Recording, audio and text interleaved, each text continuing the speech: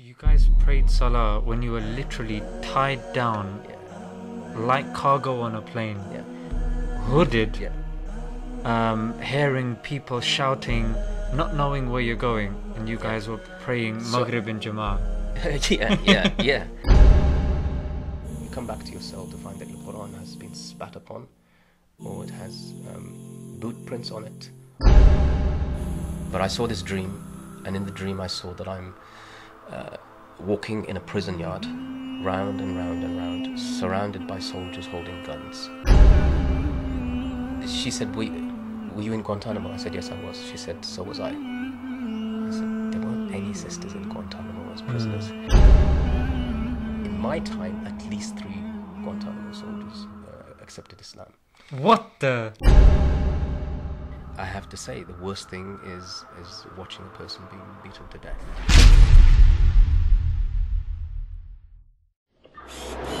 Everyone has secrets. Assalamu alaikum guys, and welcome to another episode of Declassified. My guest today was born in the UK. He was staying in Pakistan when he was taken to Bagram, where he was tortured, and eventually taken to Guantanamo, where he was tortured some more. He has since not been convicted of any crime. In fact, he has received an out-of-court settlement by the government and is currently a free man. His story is not only fascinating, but riddled with timeless lessons that we can benefit from years and years after his tragedy. He has since been on numerous platforms to talk about his experiences and the ongoing flaws in policy which aims to tackle the war on terror.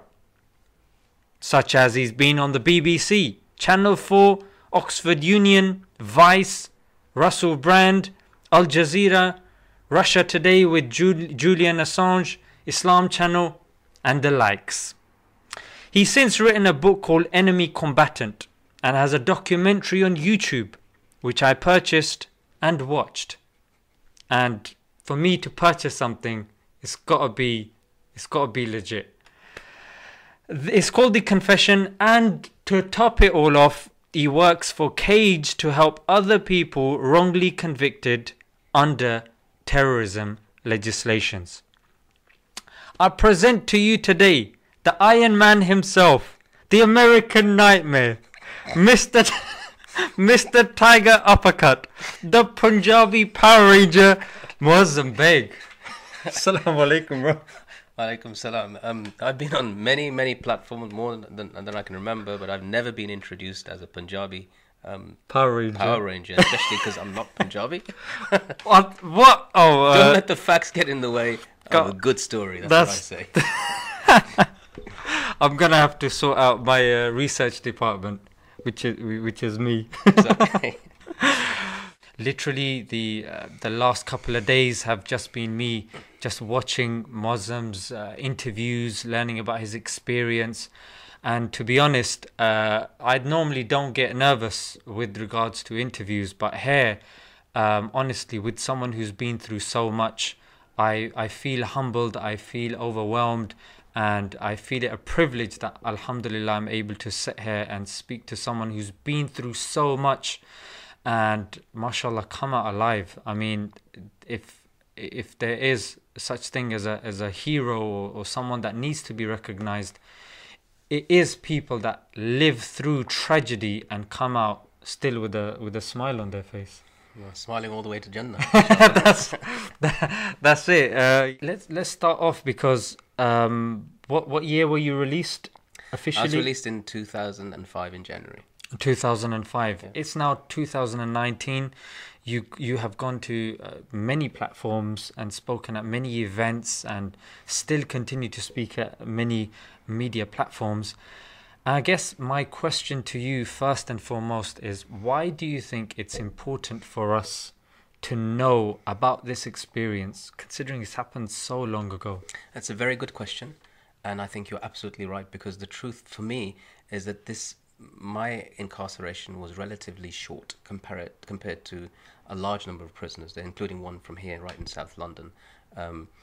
who's my friend Shakir Amar, he was held for 14 years and released in 2015. The reason why it's important for me to make sure that this story is heard isn't so that they hear my story. I'm just a vehicle to tell other stories. And there are still 40 prisoners in Guantanamo. They are still being held without charge or trial. They are still, several of them have been tortured physically, psychologically, mentally. Some of them had children that they've never seen to this day. Some of them had relatives who have died, passed away whilst they're being held in this place. And for reasons why that we understand that whether it's Bush, whether it's Obama, whether it's Trump, Guantanamo has remained open. It's, Guantanamo is as American as apple pie. That's the truth. And people need to get that part. With regards to Guantanamo, one thing the audience may not know is Guantanamo, ironically, it's not in America, is it?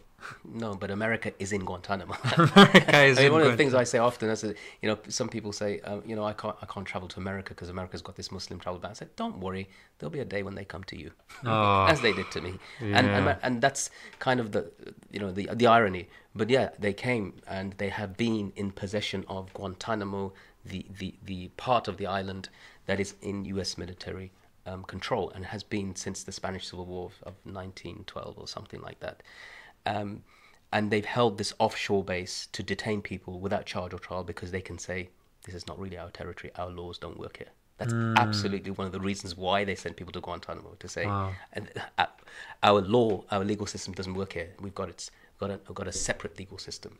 It's like a loophole, isn't it? Yeah, it is, yeah. Somebody even like myself, it's very difficult to imagine because we live in England and we're told about, very high-flying ideals like democracy and human rights and everything.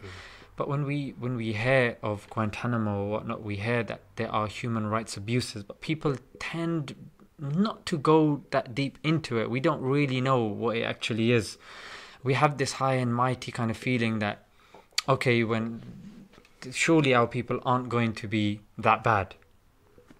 So what, just for the viewers and myself, what would you say are some of the horrors that you faced there? Some of the horrors that I've witnessed or faced, they're kind of well recorded. Most people know about them. I've said them again, but it's.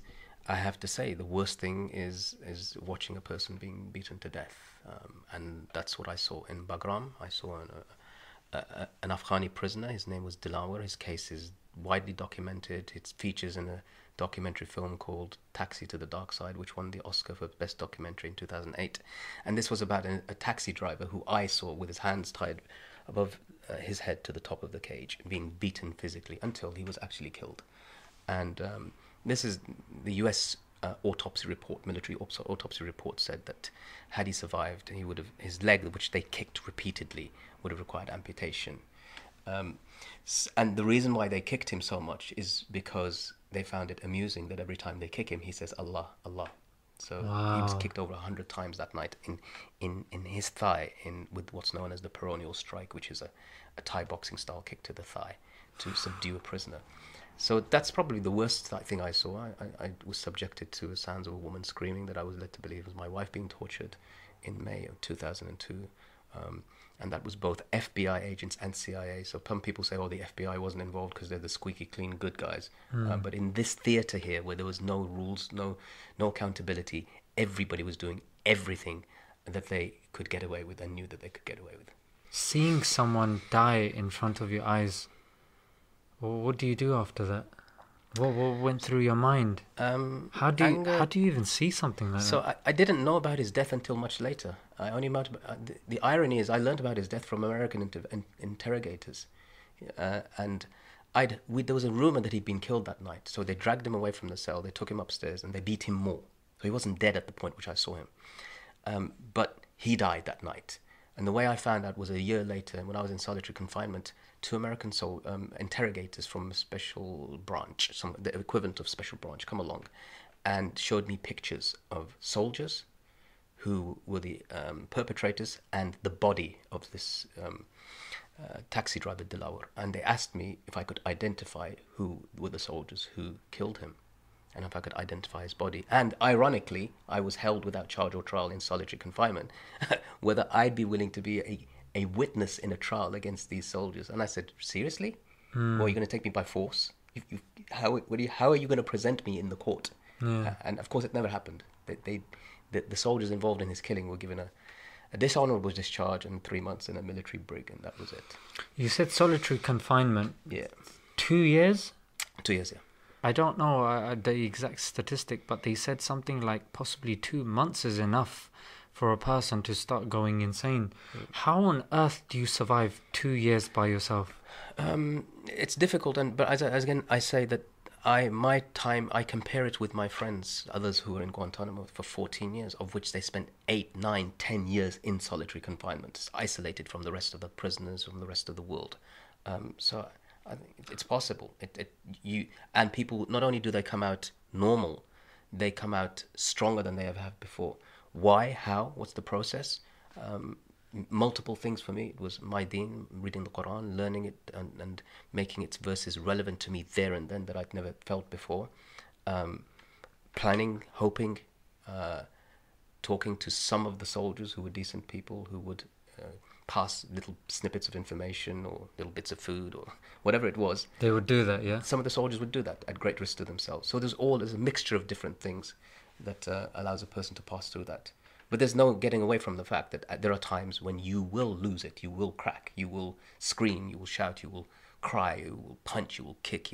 I did those things when I felt at my worst physical and psychological state. What kind of led you to that? Because I'm just trying to imagine, it's a pathetic comparison, but let's just say Sunday, no one's home, and you've got nothing to do, and you're just there, just waiting for time to pass whilst you're waiting for, I don't know, someone to arrive or something. But to kind of be in a room where you know it's just going to be like that for God knows how long, and time doesn't end. You have to actually resign yourself. I mean, you start asking yourself things about, Muslims, we believe in fate, in qadr and so forth. Right? Well, what does that mean? What does it actually mean to believe in qadr? You don't know what your fate is going to be. You can only say afterwards, oh yeah, that was my fate. But when you're in a situation, you really cannot control anything. You got nothing. I mean, even the water that comes in your cell is not in your control. The light is not in your control. You don't get to see outside. You don't know whether it's day or night. You don't know whether it's salah time. You don't know whether it's any of those things. You don't have a calendar. You don't get letters. You don't. That's all of this. mad. No radio, no TV, nothing. Not even what a convicted serial killer would get. You don't get any of those things. So then you have to resign yourself to your fate, because you say, here and this time now, nothing is in my control. It's all in the hands of Allah entirely. If I go home in 10 years or if I go home in 10 days, I have absolutely no control. Did they allow you books? They did. Over a period of time, they did. And the funny thing was that the National Geographic, they used to love to give us National Geographics from the 1950s and the 60s. So, these are like collector's items almost that they'd gather. Wow. And but they'd ensure that any map of any country in any part of the world has been ripped out or blacked out. Because, if you look at maps, you might start thinking of geography. And if you think of geography, you might start thinking about your own geography. And if you start thinking about that, you might be thinking about escape and which direction you go to. So it's a ludicrous way of looking at prisoner security, but, there you go. I'm very interested about this time that you just had enough, and then you said you came to your breaking point. During your 2 years, when did that time come, and what kind of led you to that? I'd been almost 2 years in solitary confinement. It's in a cell that's about 8 foot by 6 foot, where there's no window. That you're entirely closed in a space where you can barely move more than 3 steps either direction. And 24 hours there's a guard. There's no window. There's no window. No. You don't know whether it's day or night. You have no idea. And there's a guard constantly watching you, and that guard may or may not be good. It just depends, and there's kind of a rotation of shifts. At that point, the point at which it happened was literally when I was pacing one day, back and forth, 3 steps forward, 3 steps back, again and again, back and forth, and I started to tell myself, oh gosh, I've become like one of those animals inside a cage. If you ever go to the zoo, sometimes you see an animal, it will pace, especially some of these big cats, and that's what the word animal kept on going on in my head again and again and again, and that was the trigger. So the soldier that was sitting there, he got the brunt of my anger, and I'm normally very calm and collected, but he got the brunt of it totally. And then they sent in a psychiatrist to come and talk to me. It's the first time in my life I've seen a psychiatrist, but she's in full military gear. So I know she's going to try and mess with my mind. And she says to me, have you ever considered taking your trousers off, wrapping them around your neck, threading your sheet through the trousers to make a noose, and tying it to the corner of the cage to kill yourself? I thought to myself, no, not until you put that in my head. The psychologist is giving you advice on how to end your life. Yeah, well, psyops. This is what psyops was, and psychological warfare. Yeah, I don't know who was telling who what to do. Was it the psychiatrists and the psychologists? Were they creating the environment for the military to operate in, or was it the military telling them to do it? Who was in control? I still have to ask that question. You also mentioned in other documentaries as well that as soon as you went there, you were literally stripped, shaved, your beard, your hair, everything. Just walk us through that experience from someone that's literally just been picked up. They don't know where they are, and suddenly all of this is happening. People spitting. I mean, Tommy Robinson talks about his experience, which is absolutely pathetic compared to your one. Yeah. I mean, but just being spat at. If somebody does that here, I mean, it's enough for you to start a fist fight with someone like, "Blood, did you spit at me?" Yeah, and it's a technical assault, technically. So when I was handed over by the Pakistani intelligence to the Americans, this was the first time I'd heard the U.S. military, and I asked one of them. I was hooded, my hands were shackled. I said, "You're not going to abuse us, are you?" Because I was in a line of other prisoners who had also been captured around Pakistan and being sent to the Americans. So they were surprised to hear a British voice. And one of the voices said, "No, son, we don't do that." He was lying through his back teeth. So the moment they took me then and literally put me into a bowing position with my hands behind my back and forced me onto this plane and strapped my legs, strapped my hands, strapped my head, and then flew me off from there into Kandahar, which was an US air base run in Afghanistan. And then there the abuse began. That's when they dragged me through the cold, freezing mud and stripped off my clothes with a knife, spat, screaming, squares. I mean, the funniest thing was to hear these guys swearing in Arabic. They weren't Arabs, and they didn't sound like they were swearing. They thought they were swearing in Arabic. And they were doing it to it was all part of humiliation. And shaved my hair off, took photographs. This camera flashes all over the place. Spitting, kicking, punching. They sprayed this lime stuff on us.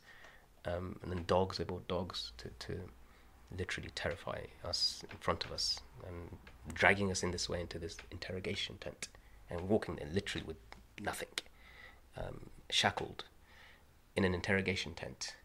And they're asking every single person, "When's the last time you saw Bin Laden? When's the last time you saw Mullah Omar?" And then it's not as if they're even waiting for the answer. Next. And then they dress us in these jumpsuits and then take us into this converted barn, a steel barn in an Afghan, wasteland. You couldn't make wudu, no water to make wudu, so we were making wudu, tayammum on the dust on the ground. So all of these sorts of things. The soldiers, when they saw you do that, what was their reaction?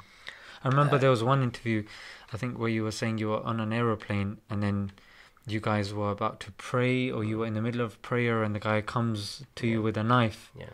So was that on your way to Afghanistan? Yeah, so this was on that same flight that I was talking to you about earlier on. So what happened is that I was literally seated on the floor of this transport plane. We'd been shackled up and literally tied down to the floor like cargo, with cargo straps. Wow. But I noticed somehow that there's somebody next to me. I'm not by myself. I knew I wasn't by myself.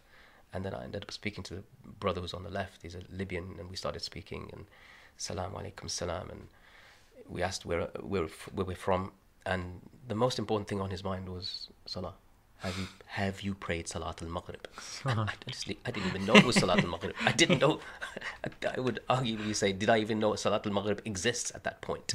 But he reminded me, subhanallah, he really reminded me that it doesn't matter where you are, what condition you're in, the salah is an obligation. So you guys prayed salah when you were literally tied down, like cargo on a plane, hooded, hearing people shouting, not knowing where you're going, and you guys were praying Maghrib in Jama'ah. Yeah. And at this point, a soldier must have heard us, and I was told that they don't draw weapons on the airplane, firearms on the airplane, because if they shoot, it could damage the fuselage and maybe possibly bring the plane down. So he bought a knife. He took a knife out and he put it to my neck, and he said, "If you speak again, I'll slit your throat." Of course, I hadn't spoken. I mean, for the next thing that happened is that the brother next to me, he said, "Allahu Akbar." And he began, well, he didn't raise his hands, but his hands were tied behind his back, but he said, "Allahu Akbar." After that threat? After that, because that's it. You're in the state of prayer. And it doesn't matter what you're saying. It doesn't matter what they're going to do to us at that point. We're not going to break our prayer. So he just walked off. I thought he would have at least broken his salah. No, because first, I don't think he could see the knife. The knife was on my neck. The second was that I think even with the brothers, it doesn't matter. Once you've entered that state, nothing will take you out unless they kill you. Wow. I mean, when you watch certain movies, they say, oh, they've got a picture of their wife, or they're going to go home, and they kind of picture some happy memories or something. So what would you say got you through it? I mean, you've mentioned certain verses of the Quran. It would be good if you could specify like which story or which verse or which thought, which memory, which ideal, which idea, what thing in the past. So of course there's from Surah Al-Ankabut, and Allah subhanahu wa ta'ala says, أَحَسِبَ النَّاسَ أَن يُتْرَكُوا أَن يَقُولُوا آمَنَّا وَهُمْ لَا يُفْتَنُونَ. Do people consider that they will say they believe, and that they will not be tested? And he continues to say that we've tested those who came before. وَلَا يَعْلَمَنَّ الَّذِينَ صَدَقُوا وَلَا يَعْلَمَنَّ الْكَاذِبِينَ. And we know the truthful from the liars from that. That was it. That verse, those ayahs stuck in my face as they now apply to you. The verses from Surah Yusuf alayhi salam that reads from it as an entire story about his ordeal and his mission. Again, I've read it before many times, but this time around when I read it, I used to burst out into tears because of the effects of how I felt. This, he's thrown into prison for a crime he doesn't commit, and then Allah subhanahu wa ta'ala places him in a position where he can say to his brothers, "La tathriba alaykum al-yawm." There's no vengeance upon you this day. That for me was how they did all of this to him, and yet his reaction is that had they not done this to him, he wouldn't be in this place where he is now. So it was a prophecy that he knew was going to happen. It's what he told his father about the sun and the moon and the stars, and now it's come true. So why seek vengeance? So that's in terms of the Quran. With regards to other things, were there some memories or something? Or? Yeah, of course. So I mean, being a father, I had 3 children at the time, and the 4th one was about to be born, but I wouldn't get to see him until I was released. So there was all of that, and that's probably, I mean, for any person, any father, any parent, it's the most destructive thing. It's the most destructive thing. And the Americans, they played on that. So during a particular interrogation period over a month, they brought pictures of my children and they waved them in front of me. And they suggested, insinuated that the children are in custody alongside the mother, alongside my wife. And wow, what do you do in that situation? Because you don't know if they're lying or they're bluffing. Yeah, and so simultaneously while they're doing that and I'm tied up, there's a sound of a woman screaming in the next cell. Oh my God. So this was all very, very by purpose, by intention they were doing this. So of course what goes through your mind is 2 things. Surrender, give them anything they want, sign whatever it is that they want, or go insane and try to kill whoever you can with your shackled hands. I mean, So what did you do? I said to them that, please stop whatever it is you're doing. Leave my family alone. And whatever it is you want, I'll sign. I'll confess, hence the confession. Is that when you did it? Yeah. That's initially how it began, yeah. Would you say that there's certain inexplicable things that you heard or saw in prison? Like things from the unseen or just dreams that you had? Only one. But the dream I had, it was 1994. and the dream came true in 2001. And 94, I could not have envisaged. I had no idea that this was the trajectory that I may end up on. But I saw this dream, and in the dream I saw that I'm walking in a prison yard, round and round and round, surrounded by soldiers holding guns, and that somebody shouts to me that something's going to happen, and all of a sudden people are shot and they all start falling down. I'm the only one left alive, and somebody shouts again that your child is going to be born, but you're not going to see the child. Wow. And then I hear a voice that says, raise your hands and ask Allah to deliver you from this humiliation. So in the dream, my hands go up, and they keep going up and up and up until they pass the roof and they go into the clouds. So my hands are in the clouds, I make this dua, Allah remove this humiliation from us. And I begin to cry in my dream, and I wake up crying. I woke up next to my wife, in reality crying, and she asked me what happened, so I relayed the dream to her. And when they took me to Bagram, and the situation was almost exactly that, I wrote back to her and saying essentially, just a few words, the dream came true. It was the only dream I ever told her about, and it's the only dream that I could remember. Walk us through an average day in Guantanamo. It varied, the average days varies from where you are and time and place and blocks that you're in. So there are different blocks for different people. I was in Camp Echo, which was maximum security isolation block, which was full solitary confinement. You have maximum security. Yeah, no contact with any other prisoners at all. So just an example I'll give you. If they wanted to take me out to what's known as recreation, that simply means you go into a chain link yard where you are. This is about 15 foot by 15 foot, where you can walk for about 15 minutes. Twice a week, 15 minutes. So it's 30 minutes a week. To take me out for that process, and I actually was kind of, a bit chuffed that they're going to this. They have to call for infantry patrol with a vehicle with a fixed machine gun going around. Then they call for what they know as the military working dog with a handler, so it comes along and they have to watch you. Then 2 soldiers, they shackle you up. The way you are shackled out, you put your hands outside what's known as the beanhole of the door.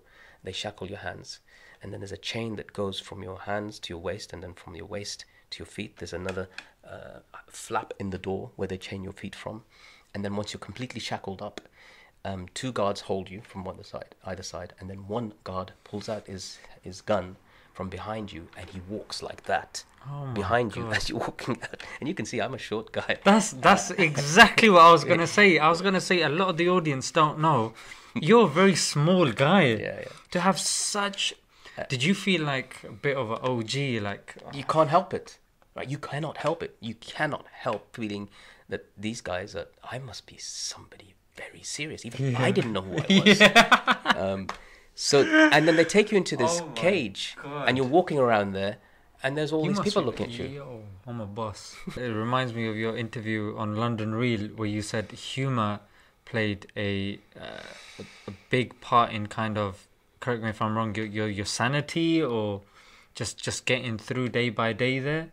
Yeah, of course. I mean, it had to be, and of course this is part of, anybody who knows me at home, I often play practical jokes with the kids, the wife, and, jump around people, scare them, say funny things. And that they didn't change that. So if they were trying to change us as human beings, that wasn't happening. They weren't changing us as human beings. We were just becoming more honed in on our skills. That's remarkable. Sometimes people go to a certain workplace, and there's a certain boss, and there's certain rules, and a person feels they have to change.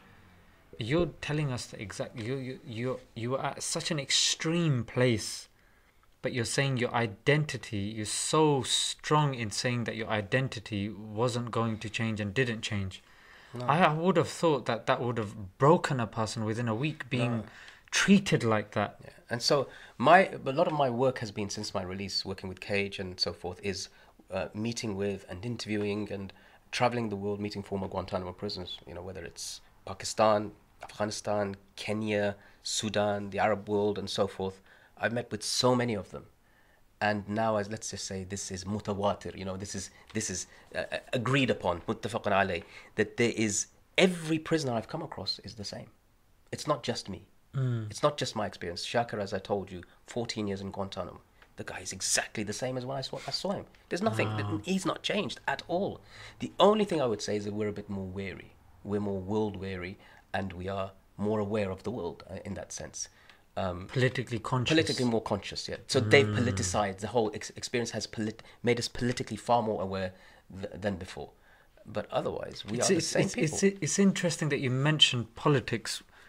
Why do you think it's made you more politically aware than you were before, and why weren't you politically aware before?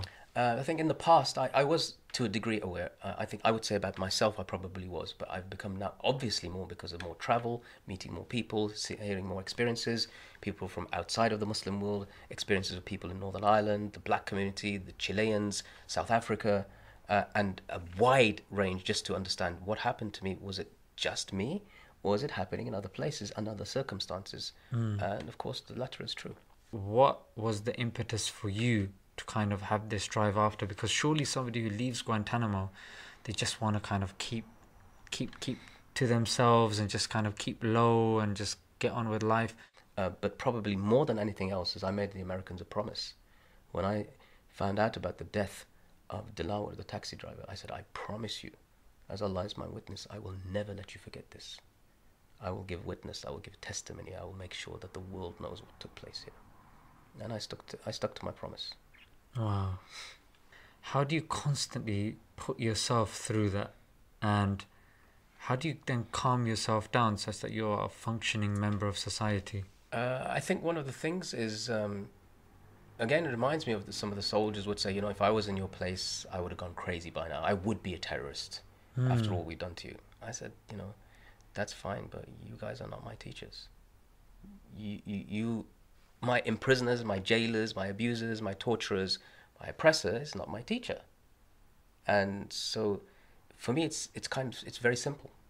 My deen, I learnt it from the Quran, from the Sunnah, from scholars, from people who I know and trust, and they never taught me that this is the way to react to affliction and to calamity. They didn't teach me this way.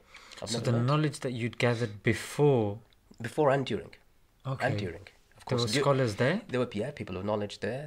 There are people now. There are people who remind you, and of course, as I said, we had access to the Quran. Our concentration on the meaning of the Quran. In the past, I may have learned some things here and there, but now the words, they come out at you. The verse in the Quran, Allah subhanahu wa ta'ala says, يَا أَيُّهَا الَّذِينَ آمَنُوا كُونُوا قَوَّامِينَ لِلَّهِ الشُّهَدَاءَ بِالْقِسْطِ وَلَا يَجْرِمَنَّكُمْ شَنَآنَ قَوْمٍ عَلَىٰ أَلَّا تَعْدِلُوا اعْدِلُوا أَقْرَبُ لِلتَّقْوَى. O you who believe, stand up as just witnesses for Allah, and do not allow your animosity or hatred of a people, and God, we hated them, cause you to do them an injustice. Be just, that's closest to taqwa. Allah's telling me this. And I'm reading this in Guantanamo, and I'm learning it for the first time in Guantanamo. Did moments come where your Islam came into question? Yes. Just talk us through that and how you kind of got through that. I haven't really spoken about this much before. I won't go into the detail of it, but there was a period of time in Guantanamo when my iman was rock bottom. Rock bottom. The reason, just to kind of put some context, is because nowadays small things happen to people in comparison to, say, what you lot have gone through. And then it's very easy, people start questioning their religion, they start questioning certain things.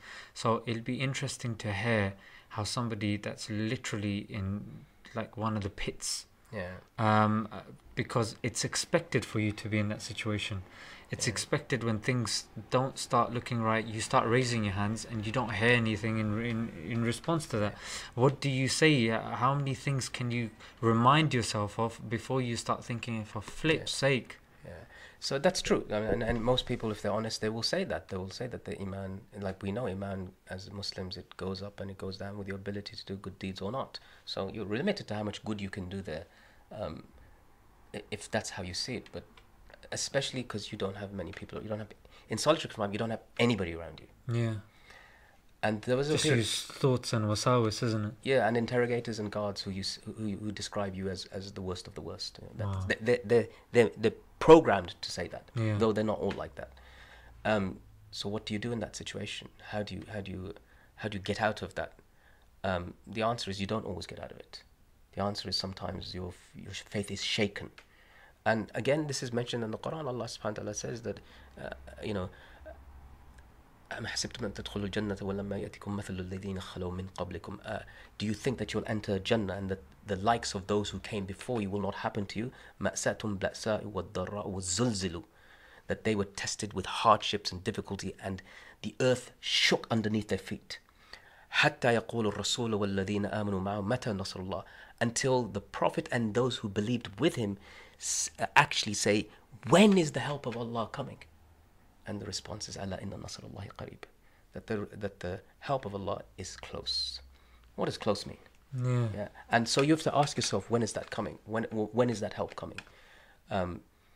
In my case, I was so low that the help came in the shape of an American soldier, an American medic. And he said something to me that made me pick myself up in a way that I thought, subhanAllah, how could he be the messenger to bring me back to my faith, to connect to my faith in the same way? How could he be the one?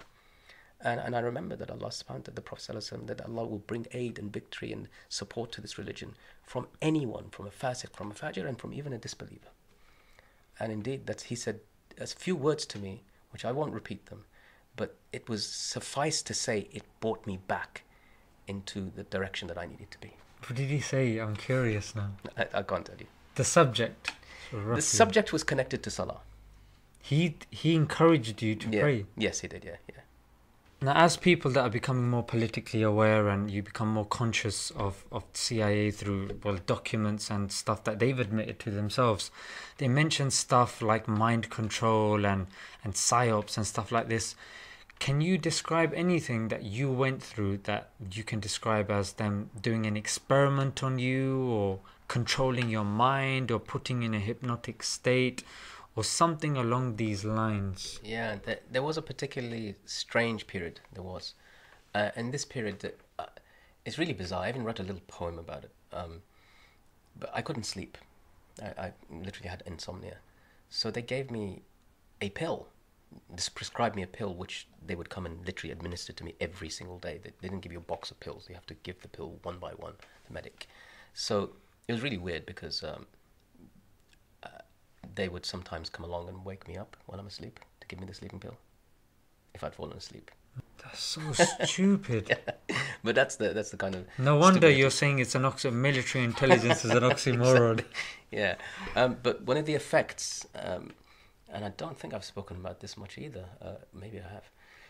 One of the effects of this drug was insane hallucinations. And I'm not the kind of person to hallucinate. I mean, insane hallucinations. I told you the National Geographic, right? I had a National Geographic. I opened it one day, and there's a shark in there. But that shark, it jumped out and it tried to bite my face. That was the effect of these pills they were giving me. It was really weird. And another time, I think I was giving some kind of a lecture, as if I'm some kind of a Roman senator, without knowing at all what the hell I'm saying. And I only found out after the guards had told me, said, this is what you were doing and saying. And so I didn't understand what it was doing to me, but it was doing something to me. And they were noting every single thing down. They have a logbook there where they log every one of your movements after every 15 minutes. Whichever soldier's there, they log everything that you do. So I've always believed, many of the prisoners have also believed, who've got their own stories, that there was definitely experimentation taking place there. On other occasions, they came along and they forced us, they injected stuff into us. I didn't know what it was. I have no idea. It's not like you have a consent form or something, and they literally come along, grab your arm, put something in. I don't know what it was. Maybe some kind of a, immunization, or maybe it's something else. I just don't know. Did you guys ever go on hunger strike? Yeah, I did a couple of times, but not for really long periods of time. But the brothers who I know very, very well, they did for a very long time. And again, the hunger strikes, they weren't about, we want to get out of here. The hunger strikes was for, please do not abuse and desecrate the Quran, which is what they would do often.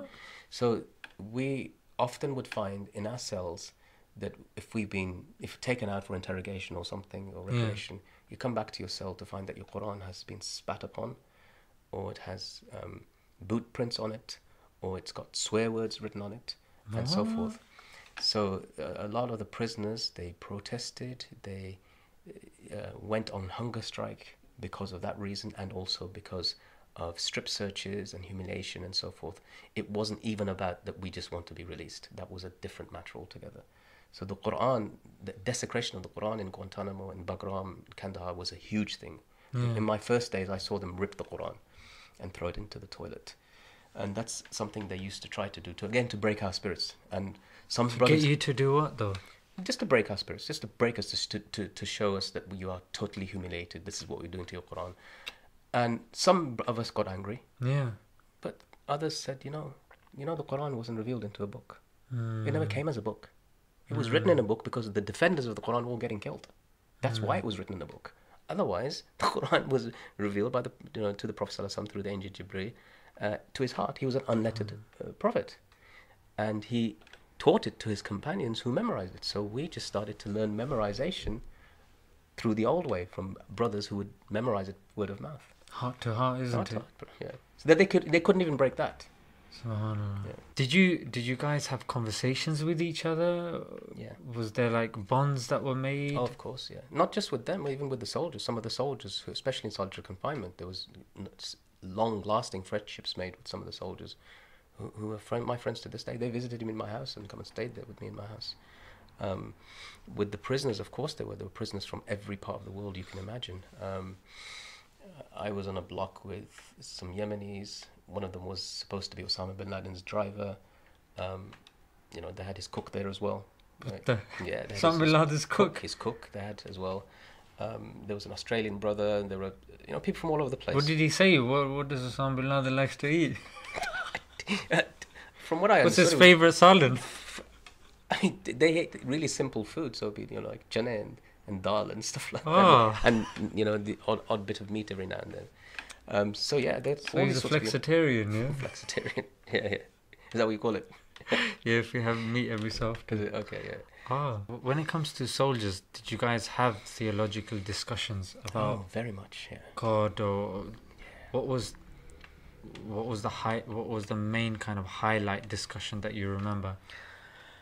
So a repeated discussion, which several of the soldiers heard from many of the prisoners, is that Islam is the deen of the truth.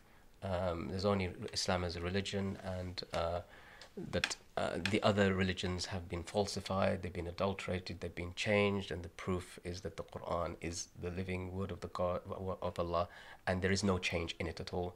The Bible cannot make that testament. It cannot make that claim. We don't even know what the original Bible is. There are so many versions of it, which language it's been written in. There's Aramaic. Jesus spoke Aramaic, but it was recorded in Latin and Hebrew, and so it's very confusing. So nobody could explain it to them. So then you come along and say, well, the Quran is this.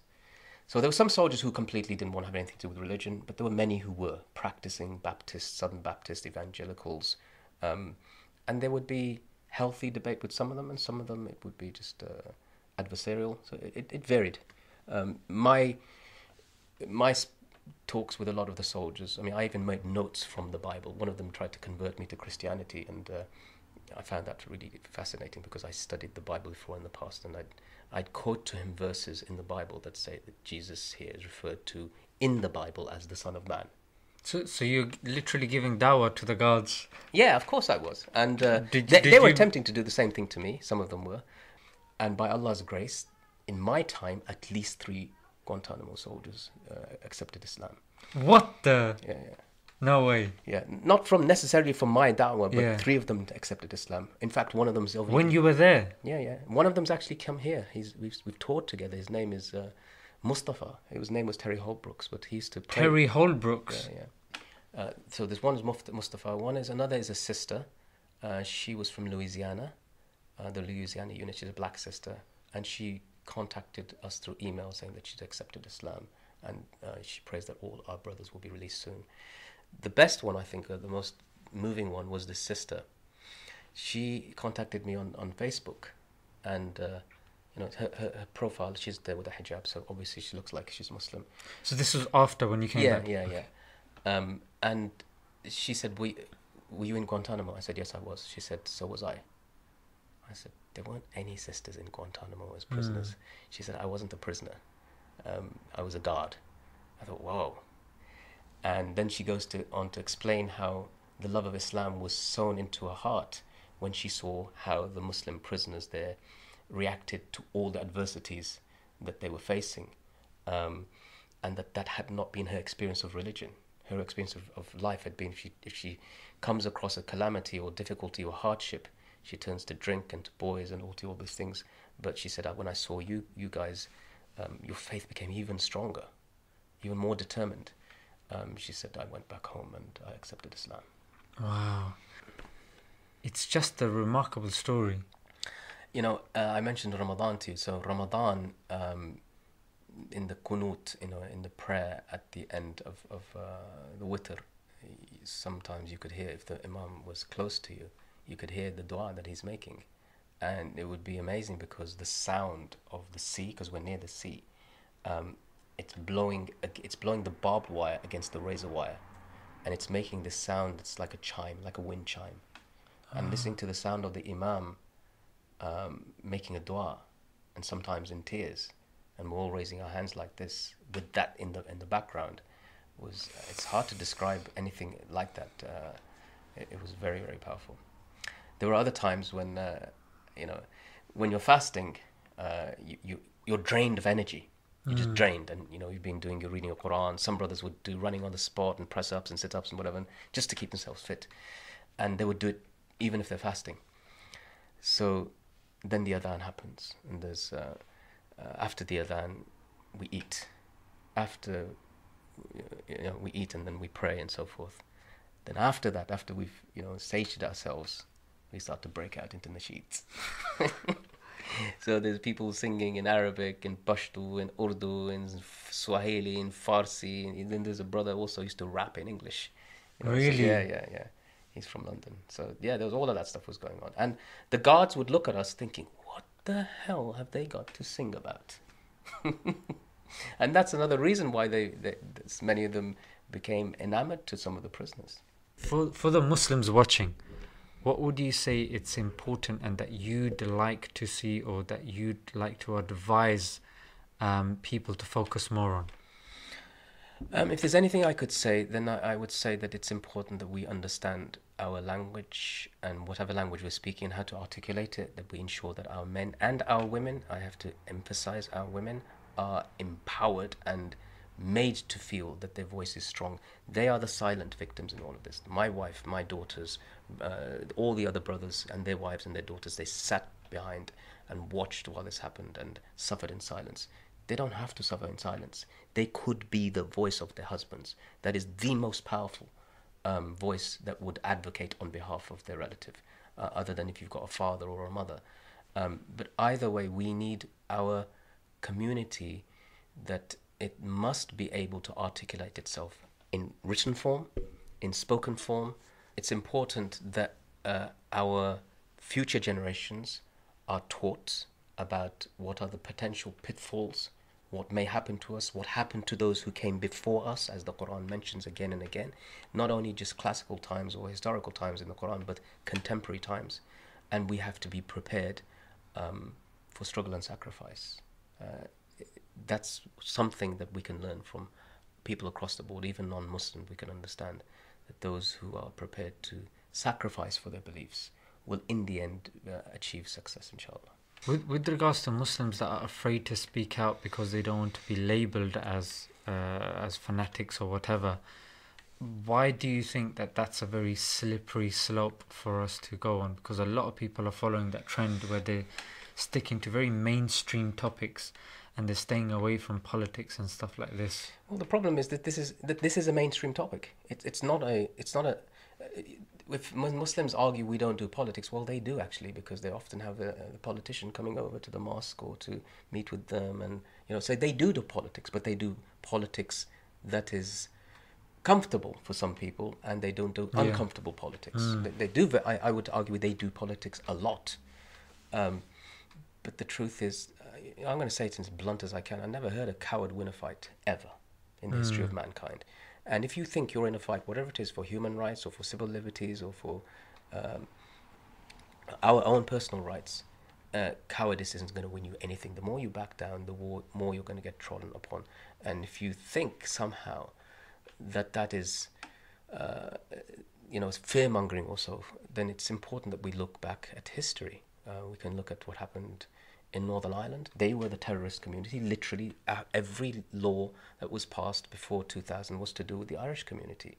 And you can see how did they respond. They supported their prisoners. The irony of Brexit today is the biggest thing is the backstop that they're talking about. And the backstop is all about, we've got to maintain the Good Friday Agreement. Well, who did they make that with? They made that with the IRA, with people who were involved in bombing or trying to bomb Margaret Thatcher, killing the last Viceroy of India, hitting the MI5 building, firing rockets onto 10 Downing Street, killing 3,000 people in that conflict. Wow. And who did they? The Northern Irish community, they voted Bobby Sands in as an MP while he's on hunger strike in prison because they believed in their cause. And they believed their cause was just and so forth. And in the end, those very terrorists, whatever you want to call them, Tony Blair is the one who made the peace deal with these guys, with the warring factions. And they will. And the amazing thing is, there's no prevent in Northern Ireland. Yeah. Although there's tons of terrorism, even now there's bombs that you can take. There's no prevent there because it could all damage the peace treaty, the Good Friday Agreement. So look at that. The community stood together. And they might not be in a perfect situation, but it shows you what happens with the power of community. People were imprisoned there without charge or trial in the 70s. This famous Bloody Sunday massacre happened because 25,000 people marched on the streets of Derry protesting the imprisonment without charge or trial of their prisoners. The British Army opened fire on those protesters and you had Bloody Sunday. Then the IRA campaign started. But you can see the community was behind their prisoners. Moazzam Begg, the Punjabi Power Ranger. This has been both enlightening, eye-opening and terrifying as well. It really does, it puts our lives into perspective and our comforts. And if someone like you that's been through all of that and you're still able to, stay on your deen, pray your salah and still be a political advocate, then bloody hell. Bloody hell, indeed. I mean, we should be more active with the luxury that we have. So, bro, Jazakallah once again. Barakallah feek. It's my pleasure. And my pleasure. Inshallah, we meet again very soon. Inshallah.